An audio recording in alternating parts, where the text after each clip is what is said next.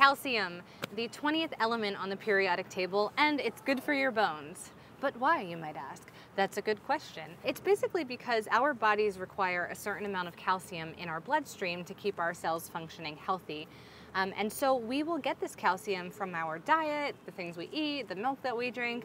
But as we get older, we absorb less and less of it from our diet. And so our bloodstream will take the calcium from our bones where it is stored. Now, this is why if you don't get enough calcium as you get older, your bloodstream is going to take more and more calcium from your bones and leaves them more susceptible to becoming brittle and breaking. Also, side note, complete tangent, calcium comes from the Latin word for lime, calx.